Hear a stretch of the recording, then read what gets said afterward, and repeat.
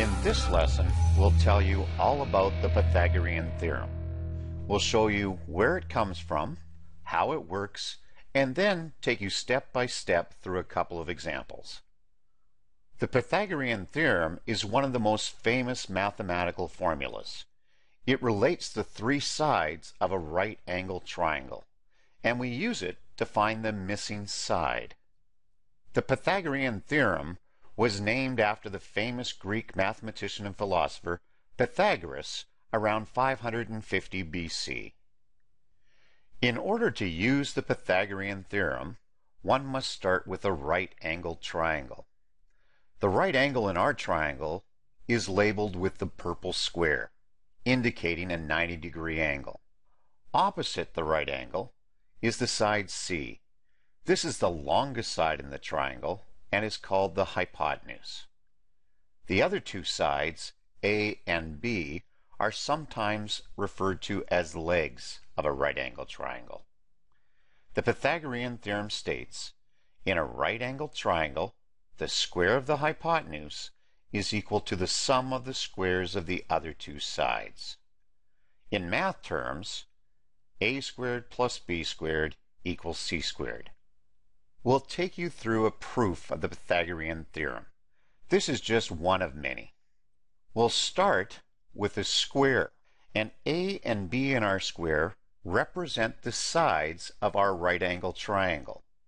The hypotenuse of these four colorful triangles would be the same as C in our diagram. These four triangles are all the same. We'll calculate the yellow area of the two squares that are produced. In the bottom square, a times a gives us a squared, and in the right corner, the yellow square, is b times b, which is b squared. The total yellow area is a squared plus b squared.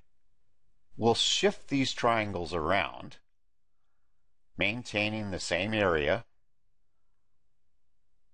We've produced a different square.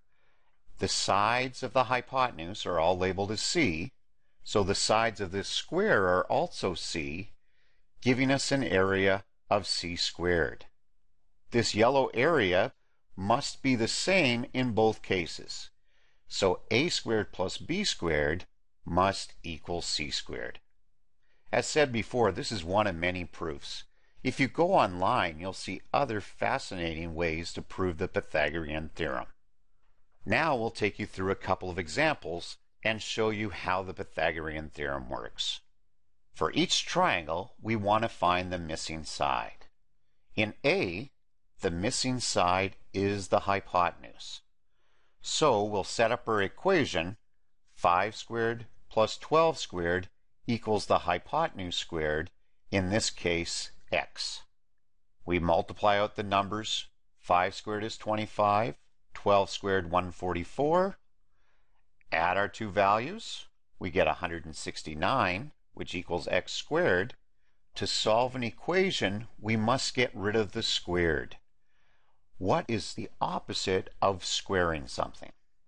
Taking the square root. So x will equal the square root of 169. Which works out to be 13. The missing side in B is not the hypotenuse, but one of the legs. We will have x squared plus 11 squared equals the hypotenuse squared, which in this case is 15. We multiply out the numbers, 11 squared being 121, 15 squared being 225. We want to isolate the x, or the x squared, so we must subtract 121 from both sides, leaving us with x squared equals 104. To solve for x, we take the square root of both sides, giving us an answer of x equals the square root of 104. If we have a calculator, we can get an estimate for the square root of 104, which is 10.2 meters. Another way we can use Pythagoras' theorem is to prove whether or not the triangle is a right triangle. We know it must be a right triangle if the Pythagorean theorem works. For A, we'll use the Pythagoras theorem. 6 squared plus 10 squared equals 12 squared.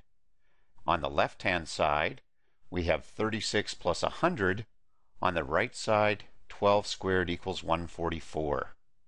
The left-hand side is 136. The right side is 144. We know these two values are not equal.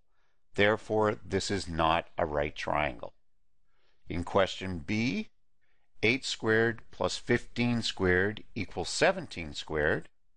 We'll figure out the left-hand side is 64 plus 225, whereas the right-hand side, 17 squared, is 289.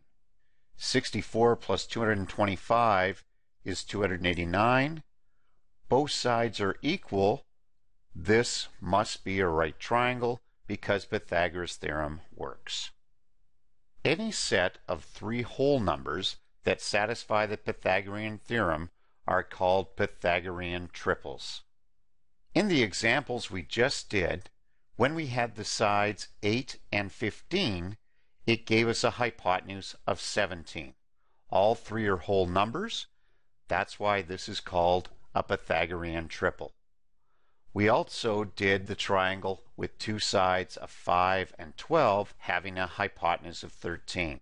I would encourage you to see if you can find other Pythagorean triples as you're using the Pythagorean theorem.